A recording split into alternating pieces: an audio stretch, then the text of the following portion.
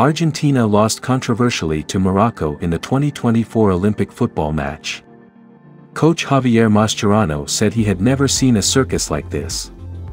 Argentina faced Morocco in the first match of Group B in the men's football event at the 2024 Olympics. The match was held at Stade Geoffroy-Guichard, Saint-Etienne. Morocco led 2-1 until injury time. Cristian Medina then scored in the 90+16th minute to bring Argentina to a draw. Fans then stormed the field and the players were also pelted with objects. After the players of both teams left the field, they only found out that the match was actually suspended. It took the organizers up to 2 hours to clear the stadium. The players then returned to the field and VAR disallowed Medina's goal for offside. The match then resumed to play the remaining 3 minutes. Morocco maintained their 2-1 lead over Argentina until the game was finally over.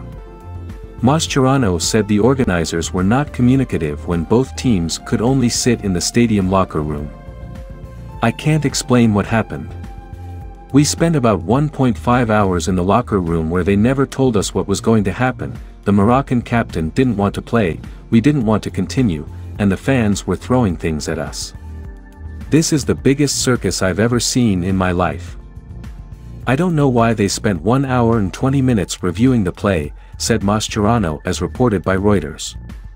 Nevertheless, Mascherano doesn't want Argentina to dwell on the disappointment for too long. Argentina is urged to immediately shift focus to the next matches against Iraq and Ukraine.